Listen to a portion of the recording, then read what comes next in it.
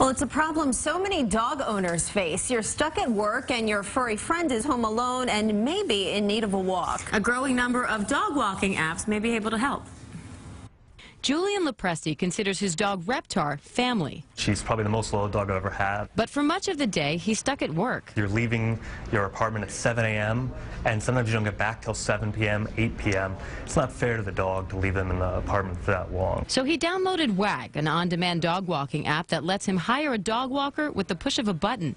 On this day, Eleanor Clow got the job. And with the help of a WAG lockbox, she gets into his apartment without a problem. Hi. Once they start the walk, you get a notification. You can follow them on GPS, and then it tells you what happened during the walk.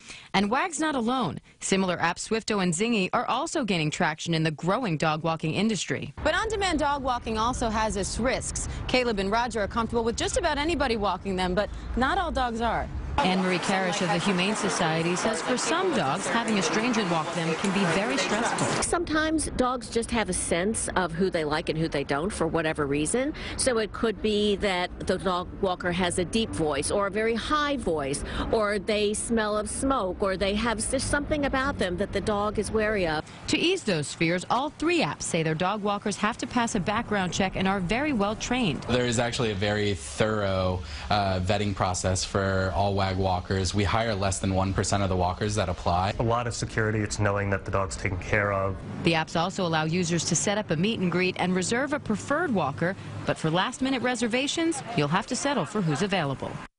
Pricing ranges from $10 for a quick potty break up to $65 for a 2-hour walk. And I want to give a shout out to Roger and Caleb, the two dogs that I was walking there in the stand-up that you saw. They are from the Humane Society. They both still need homes, and they were so well behaved. I can't even tell you. They are adorable. And we have a couple more furry friends from the Humane Society that'll be coming in our 8 o'clock hour who need homes as well. So stay